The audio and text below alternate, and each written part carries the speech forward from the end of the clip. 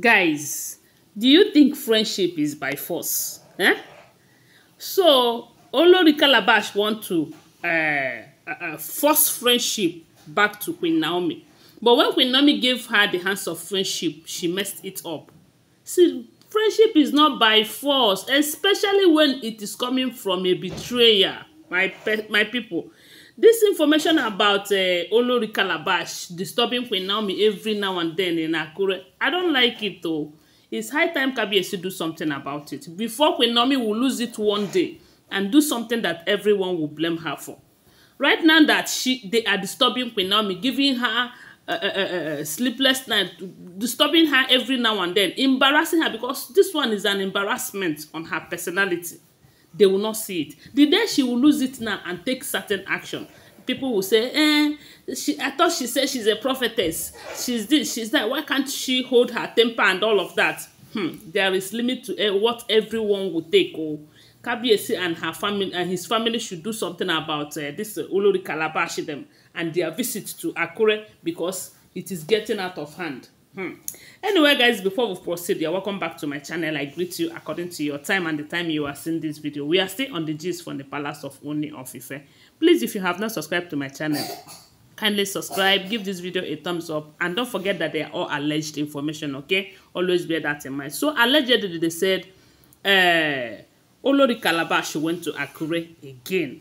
After the last one, they say she went there to attack Queen Naomi spiritually, but Queen Naomi gave it to her woto, and she was ashamed of herself, such that they say she left in shame. So right now, they say she went there. There was this house service that Queen Naomi is attending during this period, and they said all this home-to-home service and all of that. So she was preparing to go on one of them, only for her to come outside and discover that there was this flash car that was parked around her vicinity, not directly in front of her house, but they said the car, if you check very well, you find out that that car is either someone that is around parked it, or maybe there is something. So they said Queen Naomi did not bother herself. She was just going out with her own car to the house where she was going for the service. And they said they noticed that the car started monitoring them, following them, you know. And because the car that Queen Naomi went out with is not tinted one, they said they were able to monitor these people with the mirror, you know. And they noticed that they were following them, yet they did nothing about it. When they entered the house that they were going to do the service, they said they noticed that the car was not following them again. Maybe they missed their way, or maybe they have diverted. But something keep telling Queen Naomi that this guy is up to something, you know. And when she was in that place that she went to do the service stuff, they said they were praying. They were seriously praying, you know, only for Olori Calabash to appear there. How she entered, they don't know. But Queen Naomi assumed that maybe she was the one in that car that was following them. Then they were praying, you know. The next thing, she tapped Queen Naomi on her shoulder that she want to speak with her. And Queen Naomi said she ignored her. Keep praying. Then before you know it again, she tapped her again, that they are going to settle it here once and for all, that it is high time she give her audience, that she is keeping her so quiet and she doesn't like it any longer. Yay! And I said, is it by force? See, this is why I said that Kabiyesi should do something about it. Because if this information is true, it simply means that they're out there to embarrass Queen Naomi, because it's an embarrassment trying to stop her prayers. You know, to talk what? Talk what? They said Queen Naomi was trying to hold herself. She was trying to hold herself. Then when she tapped her the third one, Queen Naomi was like, what is your problem? What is your problem? Were you sent to me? What is your mission? They said, by that reason, they were able to end up prayer anyhow, because you know when there is so much distraction, things of the prayer is something that you need to concentrate and be focused in order to communicate with, to be communicating with the Holy Spirit.